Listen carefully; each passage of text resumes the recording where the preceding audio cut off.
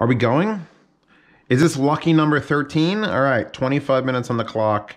Welcome to Review, the episodic series, which now has a playlist linked in the top comment and description, which goes over my old videos to describe and discuss. I'm tired. It's fine. What is still good and relevant? We ended on the JBL Loft 40s and 30s, which I said were good, but you know, they're so cheap no one buys them anymore. The Airist Audio Heron 5. That was the most expensive headphone amplifier I've ever used, and I've sold it. It's since been sold. And it was like a 5 watt per channel, single-ended, beautiful piece of machinery. And I picked it up for like $380. It was at a hi-fi meet in Long Island. And it was like, it was people were bidding on it, and I bid like the most amount. And I was like, fuck it, I'm Zeos from Z Reviews. And this was 4 years ago, so trust me, financially, that was a risk. But I wanted like a completely done package, like give it to me, give me the best amplifier. And it had its charms, but it never like as soon as the 789 comes out, which is like, I had it for like a year and a half. Then there was like, I just kept getting more and more amplifiers. It just was like, this is not the be-all end-all. I actually have an Airist R2R DAC downstairs, one from Mastrop, and that thing is freaking amazing. I just wish the power supply didn't explode. So I need to get that back in order because that's a single-ended R2R little baby DAC. And I love the way it sounds. But Airist, yes. That particular amp, no. The fuck is a PeachTree DAC ITX? I have no idea. I'm going to assume that it was way too expensive. Why doesn't it preview the actual... What does this play button do? Did they change it? It used to like show me things. I'm in Chrome instead of Firefox. That might be doing it. No. No,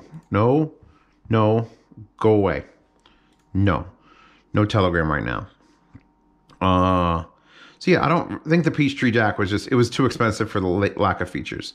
The SMSL M6, that was a weird boy. That had volume control. That was a DAC amp combo that used a joystick, like an up, down, left, right push button joystick, and a little screen and a 1/4-inch output. I don't know how, did you own them? Did anybody own one of those? Because it was interesting looking. This is still before SMSL sort of like found their footing. They were still just throwing out random ideas. Oh my God, the Element. If you don't know the JDS Labs Element, then you don't deserve to know the Element. Because JDS Labs is amazing work. And the Element came out, and it was like this all-in-one giant knob on top. I have like 2 of them in the basement. But that was the Element. That was a DAC amp combo. And it sounded like better than almost anything. It was just, that's one of the reasons. That's why the Airist Heron was just not important. Why do I need this? This like $400 unit that's a combo DAC and amp is blowing away this like $1,000 just amp. I didn't understand why I needed it. That was better. And the Element 2 is out now and still better than most things. Like there's only a handful of DAC amp combos that I am legitimately, like I will tell you need to buy, like the combo unit. Elements 1, you can get that or you can get the separates. And the IFI Zendak is another one. That's just like, you have to get it. It's a combo. It doesn't matter. And also now the Matrix Mini I, which I should go whip out. The Z review of the Brondell Swash 1000. So I was on I guess I would call it a bidet kick for a bit, where I wanted to find an even better bidet from the other bidet. Because I had like, I forget what order I bought things in. I had the BioBidet BB800. Which was like the entry-level BioBidet that had a little tank to fill water, just scoot your butt. And then I bought the Brondell Swash 1000, which is like a $450 bidet that had infinite hot water. The problem was, it was like spraying. It was just like a spray. It was just like a spray. It didn't have the right things. It had a remote. It was kind of weirdly shaped. I ended up, and this is going to sound disgusting, but I ended up using it, trying it for like 3 days and going, nope. Put back my old bidet, boxed it up, and asked my sister if she wanted it. And she's like, I would come visit your house and use your bidet. So why the fuck wouldn't I accept a brand new one in my house? So my sister has that bidet. She loves it. Everybody in my family has a bidet. My brother and sister. I can't get my cousin. Jay Cooks refuses. He's like, it'll just make my ass wet and warm, and I don't want that. And I'm like, To each their own. I can't live without the bidet helping me go poo. You should all think about this. That computer, don't look up there. Don't look up there, but look down there at that computer. There's the build for it. 4 years ago. I just added RAM to it last week. It had 16 from when I built it, and I added another 16. So now it's got 32. I actually went and found, they used the link in that video, the exact same Amazon link to buy the exact same RAM. It was still for sale, like it was expensive. It was either take 2 sticks of RAM out, 2 8 gig DIMMs, throw them away, and put 2 16s in, or buy another 2 8 gig DIMMs and have 4 slots filled. So that's what I did. I did the 4 slot thing because I don't want to throw away RAM for no reason, because you know I'm not going to use it again in anything else. Don't kid yourself.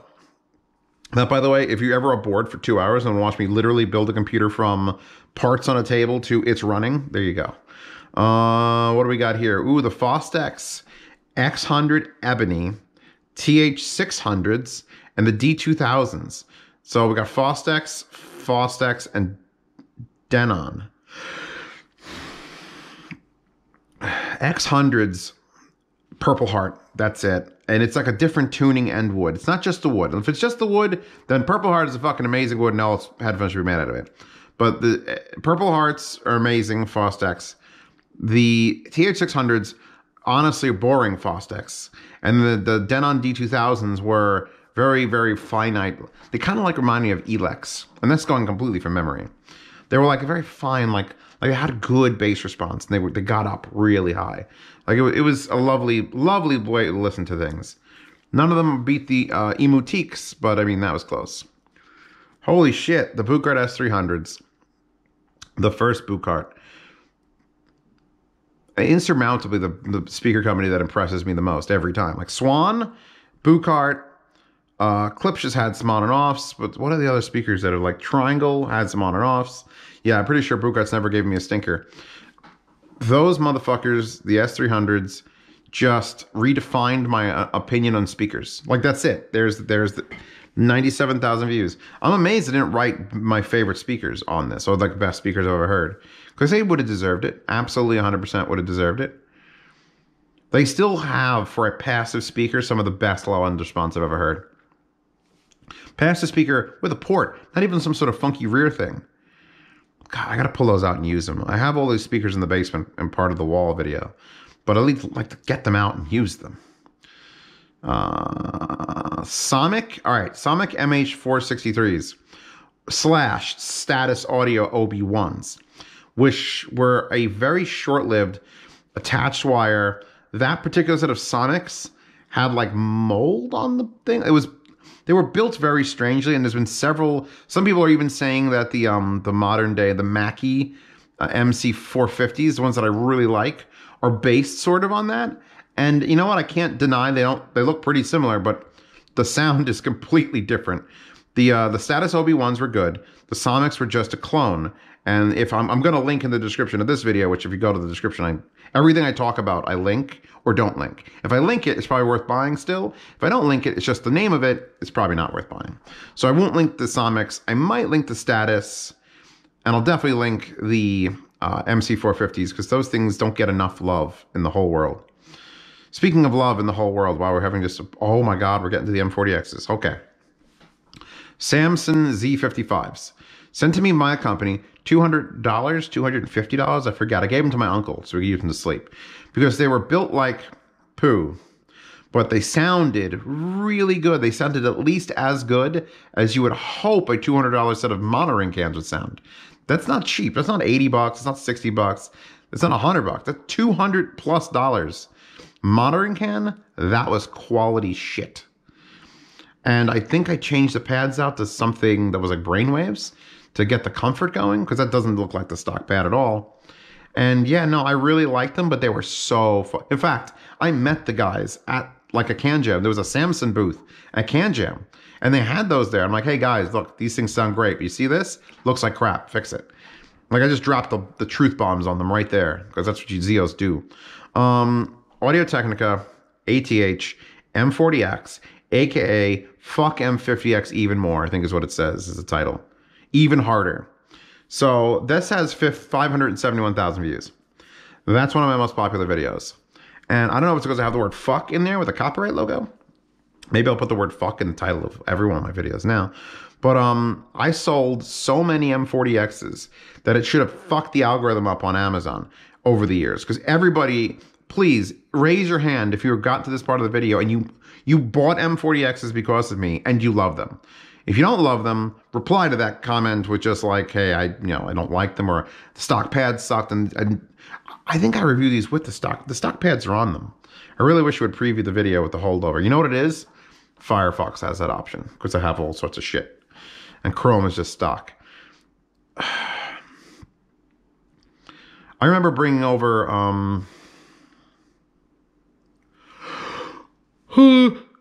yawning. Don't yawn with me. That means you're sympathetic. Not pathetic, sympathetic. God. Someone I brought over was like, how the fuck are they doing this? How are they making this sort of low end?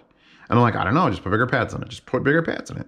Loft sound demo, Kanto Yumi sound demo, Buchard S300 sound demo has thumbnail of Chewbacca. She's over there.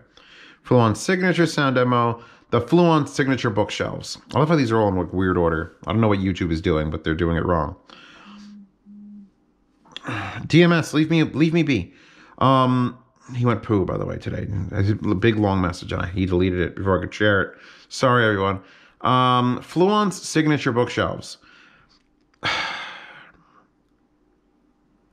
These give me pause, as I just showed you, because they looked good. And I think they were technically better than like SX6s, but I like the SX6s more. I always did. These were like creeping toward, these sort of, and this is going to be the biggest insult that I've ever done to a Fluon set of speakers. The Fluon Signature bookshelves kind of sounded like Polk. They were just like that, oh, that's nice. Like, that's nice. That's fine. It's fine and nice. It's nice and fine. Like, they were definitely, they lost the charm of that huge box with the rear port. They had the front ports, and they had probably a more refined tweeter, and they had phase plugs, and that was nice. But like, I didn't love them. I never were like, oh man, I want to use these forever. As soon as I was done with that review, I took them away. Like, all right, they did a decent job with these speakers. The end. And that's the worst. That's the death note from Zeos. Is if you're competent but boring, I don't care. I look at your resume and it's got all these things, and you 6 years experience, and you come to work for me and you're polite, and you're boring me. You're boring me. I'm not asking for an employee that burns my house down, but someone who just screams, fuck yeah, every once in a while, that's interesting. At least that gives me something to do it. And those speakers were not that. Those were not that. The Kanto Yumis, which they used to sell passive speakers, they have active and passive. My sister also took the bidet, and I gave her the active Kanto Yumis for her television, because fuck having television speakers, were, I guess, in a similar vein to the Fluons, which is competent. They were very pretty. Look, color. Actually, like, nice. And I talked to Kanto about bringing back passive, and they're like, no, we're going all active. So they brought up the tux at the point where they were saying that. So they're probably going to stick with that. Shame, because really all it takes to make an active speaker or passive speaker is take the amp out the back and put a plate, which is what they used to do. And I still have the Yumi passives, the blue ones. Probably the most used speaker in my old house, my old apartment, because they were hooked up to the Sonos Connect amp, the like $500 thing. And those just sat in my kitchen on a rack. And every morning at 9 a.m., they just slowly started playing whatever playlist was on, usually funk. Somehow you could eat, dance, sleep, fuck to funk. Funk music. Just ask Spotify to play funk. And you could do any activity to funk. You could work in your car. You could just chill out. You could like cook to it. It's the only genre that you can do everything to. And so they played for like 2 hours every morning from 9 to 11. If I woke up and I didn't want to hear it, I hit the button or told it to stop, turn off the kitchen speakers. And it was great. So I enjoyed those thoroughly. The Denon sound demo, Fostex sound demo. Oh my God, that 2-hour build did not include the graphics card because it hadn't arrived yet. But everything else had arrived, so I waited. And now that is in there, and that's the graphics card sticking out the edge. And it doesn't fit. That case is so small that the actual power adapters stick out and right angles won't work. They need to be like 1/8 inch higher right angles. Beats Solo 2. Wait, was this the pair that I actually didn't hate? I did two done 2 Beats headphones in this channel. And the first one was garbage. It shook. It had literally metal weights in it to make it feel more expensive. It was uncomfortable. It was a bass cannon. And then I did another one, and I think it might have been the Solo 2. And it wasn't as bad. It wasn't earth-shattering. It was still too expensive. And it was still a Beats headphone, but it like was built much better, and it had like a toned down stupid sound. It wasn't that like repetitive, like, oh my God, burst, Beats, bro. Beats by bro. It was better. It was just like an average headphone. It could have been M-Pow, and I'd been like, all right, it was all right. It was all right. It didn't bring absolute hatred to my eyes. Unlike the Sennheiser Game Zero. Pretty sure I hated those. You know what? I did the Game Zeros and the Game Ones, and I don't think I like any Sennheiser gaming headphones ever made, ever. Because I did the GSP 500s recently, and oh my God, did those suck. I don't know. Sennheiser can make so many good headphones. I don't have any on my desk right now, but Sennheiser can make so many good headphones, and they can't just put a microphone on it. You have to go to drop. Has to be like, hey, give us this one. Give us a PC38X. We should put a microphone on it. There, we fixed it. Thank God Drop exists, or Sennheiser would not have any respect for me at all for gaming, for specifically made gaming headphones. 58X, great. 6XX, 600, 600, I wouldn't do gaming with. But, you know, there are headphones out there that people can game in, but they're not gaming headsets by them. The Chord Mojo, or the Chord Mojo. I want to slightly apologize because I did yell a lot in this video because that literally pissed me off. The unit holding it angered me because it was so up its own ass that like it just, I hated the people who used them. I hated everything about it, how their marketing was. Like I did research into it and I just hated it. Represented everything I dislike about the audio world. It was like $750. It had only unbalanced 3.5mm out, and it was just this huge, heavy box you're supposed to carry around with you. But you know, it has the most. What's the fucking things that Chord is known for?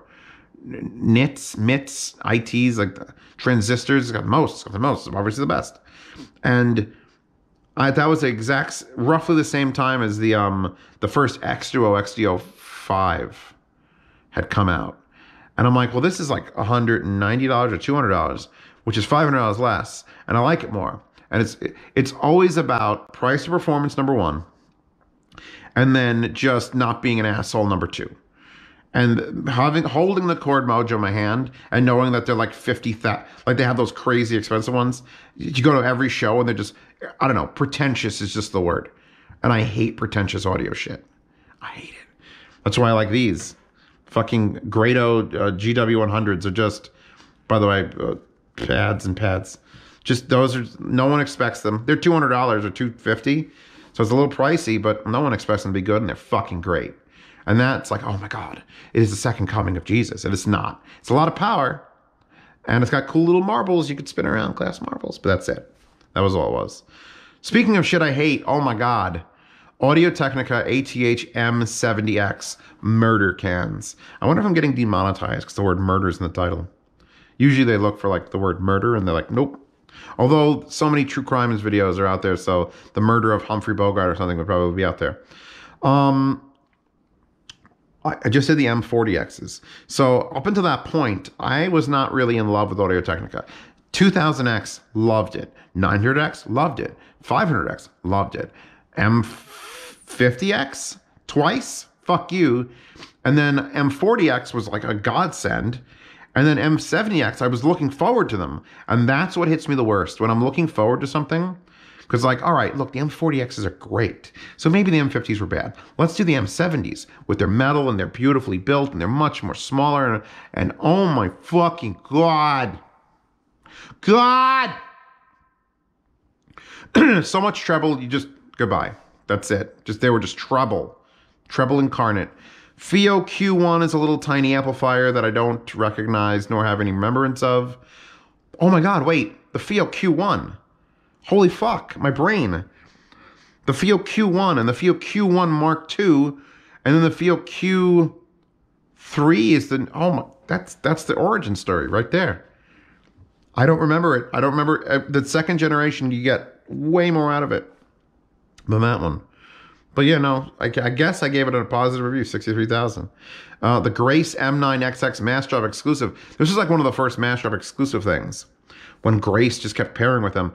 And I had a little screen and multiple inputs and a top knob.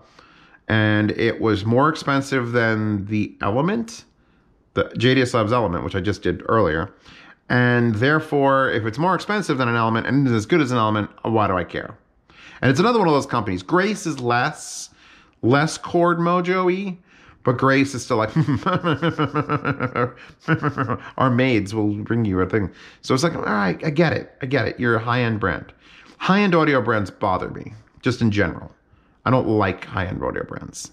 They just become an audio brand. Just be honest with yourself. Hi-Fi Edition S, they're on the shelf on the other side as well. They are the strangest of they're the biggest departure for Hi-Fi Man because they're a portable, dynamic, and they try to do this thing with detachable rear plates to make it close or open. And when you close them, they sounded like ass. And when you open them, they sounded pretty fucking good. And they had a single side 3.5 millimeter, and they had a trapezoidal pad, which was like flat on top, but then it like went down to be under your earlobe. So it was almost like ear shaped, and they hugged your head really close so that it didn't look bad. Like they actually looked good and sounded good. And I wish more people bought them because I remember taking those on vacation. I was in Cape May, New Jersey with my brother. It was his birthday and my friend came down and I had those. I just went for a walk with them. It was fucking great. I don't hate those Hi-Fi Men. Bring them back. Bring back a better new set using modern technology and make them Bluetooth. Hell, I'm asking a company to make a headphone that I like Bluetooth because those in the same exact shape and everything, but with Bluetooth, and make them open back too because I'm getting this open back Bluetooth vibe that I've got going on.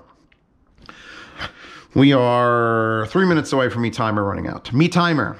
I am Me Caveman. DIY speedsters. I met a man in a parking lot, all right, at a mall. This was like the first weird someone handed it to me thing. It wasn't a company sending it to me or me buying it. It was like, hey, I have these speakers that I built from this kit. Do you want to review them? And I'm like, okay. And I had to like get dropped off at a mall. Was I driving at that point? I don't remember if I had my own car at that point. But yeah, it was like, okay. And I met this guy at a mall and he gave me the speakers and we sat at like a Chipotle and talked about speakers. And then he left. And then at some point I had to return them to him. And it was very strange. But those were the first DIY speaker and they were fantastic. You get a real good taste of like what DIY can do. They just were impossible to drive. They needed so much power for such a small, they needed like 120 watts per channel. And so they couldn't get very loud. But, you know, super high quality tweeter, high quality driver, well-designed box. And I'm like, why can't people make this speaker? And they were heavy as shit too. So that was the little DIY speedsters. And so I recommended them, but they weren't, you have to buy a kit from like 19 different spots to get it. Am I going to end on the little dot? I think I'm going to be ending on the little dot. All right, little dot 1 plus, the smallest of the little dots. The little tubey amp that could. Oh my God, it's playing. Wait, why is that one playing now? What the fuck is this shit? So I have the dark voice there, and I've got that. And for some reason, I've got that, which is sitting over there, which is the Oppo Hot 2, is sitting right there. And I'm doing this to tubes. Oh, and there's the little speakers in the background, and there's the thing. I had a 4 years ago. You have no idea. My brain cannot handle the 4 years ago difference from there to here, to this place. I don't remember. Honestly, I don't remember. I was arguing probably that the dark voice was more of a tube amp, but I mean, come fucking on, Steve. Zeos from back in the day. Look at the little tiny thing. It was probably $100. How could I argue that the dark voice was better? But it was. The dark voice is legitimately better. Dark voice is still a quality, like it's still like the tube amp. Like I want to get into tubes. You buy a dark voice. If you can't afford a dark voice, or you don't want to start swapping tubes like what you have to do with the dark voice, get a little dot, keep the stock tubes. It sounds tubey enough. You'll be happy. It's cute. It's cute to look at. All right, I'm going to start this one because we'll start on a subwoofer next time. The iFi iCAN SE. Phenomenal cosmic power. I didn't finish the itty bitty living space quote from Robin Williams. That amplifier is, I'm going to pause this now. Yeah, I got it. That amplifier is basically the benchmark for every portable amplifier. In fact, I just did the signature version of the iFi IDSD signature, where it's just I everything. iFi, SEVA, and they're all just that box, which is way too big for portability. Like, that's fine for like a laptop bag or box. But people are strapping this shit to their phone. That's too much. You've gone too far. But that's what they do. And they have that weird plug in the Mac, and they have way too much power coming out of the 1/4 inch. They finally have balanced outputs now. Finally, and they're like $600. I think that was like $300. But it does have the switch for 3D, and it had the bass boost switch. And that was enough to make me want to tell you to buy it. And it's big enough that if you did want to just buy it for your desk, you don't look like an idiot. You don't look like an idiot who's just running a portable amplifier on a desk, like me and the Deathron Ray Honey H1.